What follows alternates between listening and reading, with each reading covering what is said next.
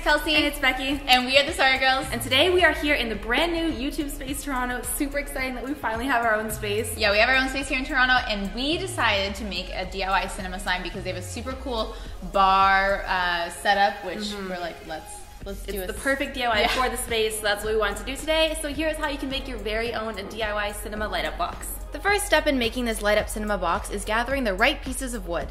You'll need one rectangle that's 14 3/4 inches by 12 inches, two pieces that are 13 inches by 3.5 inches, and two pieces that are 12 inches by 3.5 inches. All of this wood is 1/2 inch thick, and we pre-painted the outsides white. We also used a hole saw to add a hole in one of our short pieces of wood. To make our sign light up, you'll need a simple light cord. This one is from IKEA, and you want to make sure your drilled hole is big enough to fit the end of the cord in snugly. Our hole was 1 3/4 inches in diameter. Now that we have all the pieces, it's time to get building. Lay your boards together on top of the large rectangle and begin to drill them together. Make sure your longest pieces are on the inside, being sandwiched by your shorter pieces.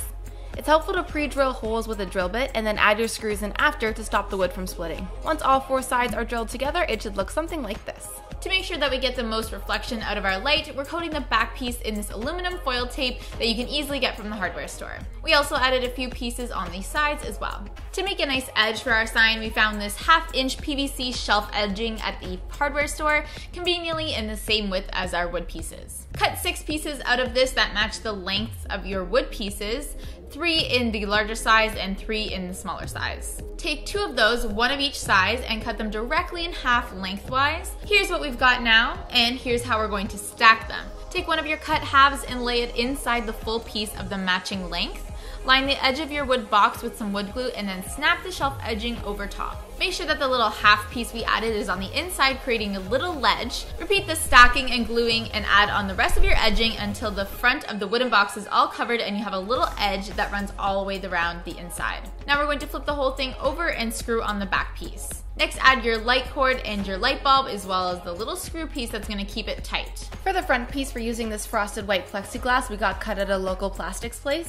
It's very important to make sure your plexiglass is the size of the inside of your box and not the size of your back piece. Using some glass bonding glue, line your PVC edge with glue. Place your plexiglass on top and let it dry. And look how good it looks already. Now we need to make the ledges for our letters. For this, we're using this white corrugated plastic sheet we got from the hardware store. If you cut it on either side of the corrugated holes, it creates a lined strip of plastic with ridges on either side. Cut out 4 strips as wide as your plexiglass and lay them out evenly on your light box. Before we go any further, we need to make our letters. The right kind of plastic for this is actually a little tricky to find, but we settled on a thin plastic piece in this poster frame that we got from Walmart.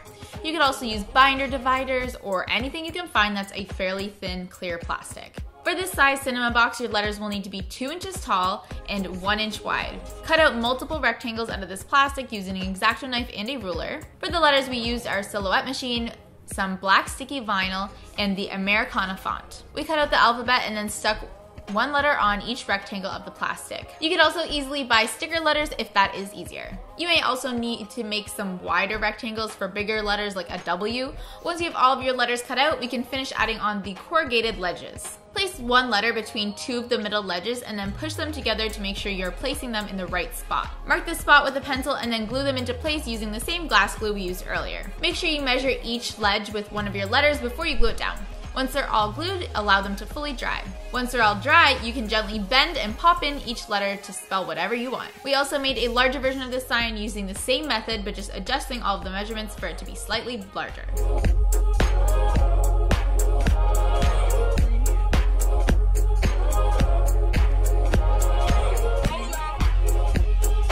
Okay guys, hope you like that DIY cinema light up box. It's super customizable. Let us know if you guys are gonna do this and what quote you would do. Exactly. And if you want to see more of the space that we were talking about, we did a whole vlog on the time we were here at YouTube Space when it was opening. Super exciting. Go check that out as well. Let us know if you guys have any big ideas that we need to shoot it in a studio for, because we now have the means to do that. So if you have any big crazy ideas, we'd love to tackle them. We would love to. I'm always down for doing really big exciting things. So let us know what your thoughts are. All right, thanks so much for watching, and we hope to see you guys next time. If you like this video, make sure you like it. Oh, you love it, sub it. I almost forgot. Bye guys. Bye.